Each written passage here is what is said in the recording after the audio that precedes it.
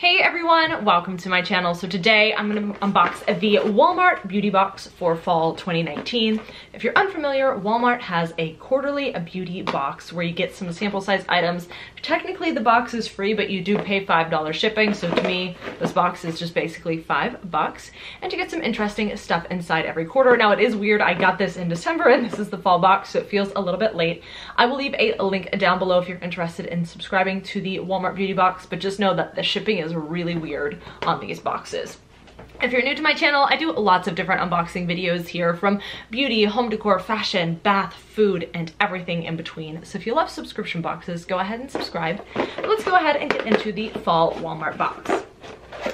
So when you open it up, that is what it looks like. There's some tissue paper and some stuff coming out. So sometimes you get samples, sometimes you get full, sometimes you get foil packets, and it's random. So not everybody gets the same stuff. I believe there's like a classic and a trendsetter, so you can pick between which one is more you. But it just says fall faves, and then you get into the products. So the first thing that I am pulling out is from Dove, and this is their Dry Spray Go Fresh 48-hour antiperspirant in cucumber. That break?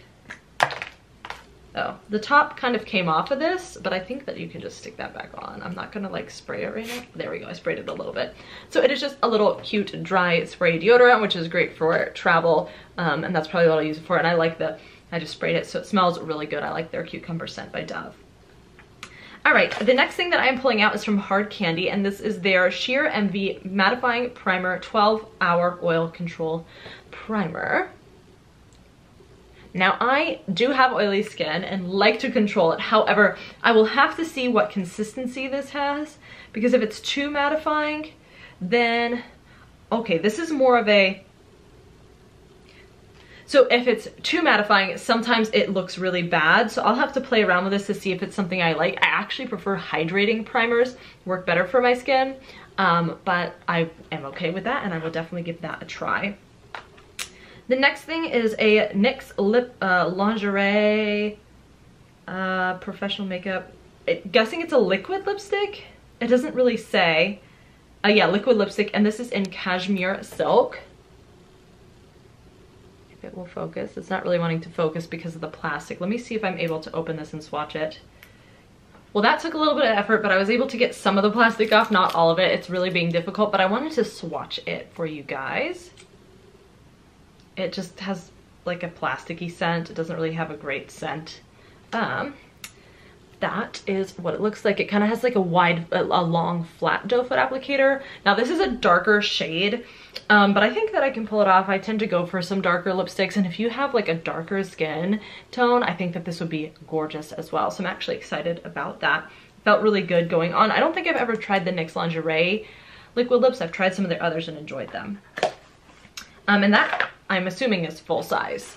And then the next thing is the Chic Intuition Fab Razor, which is also full size. Now I've used this before because I've gotten it in a Walmart beauty box before. Tend to get some repeats in this box. However, I'm okay with this one. This is the razor that you're supposed to be able to shave backwards and forwards on, which you can. I personally don't like to do that. I didn't like, basically when you pull up like regular, it shaved great, but when you went the other way, it didn't do as close of a shave. So you'd have like a tiny little piece of hair sticking up. So personally, I didn't love it, but I'll use it and I'll probably just shave like normal with it. So there's that. And then we have 2 foil packets of Nivea's Coconut and Manoi Oil Lotion. So just 2 little foil packets. Again, these are great for traveling if you're just going away for a day or you need something to throw in your bag with you.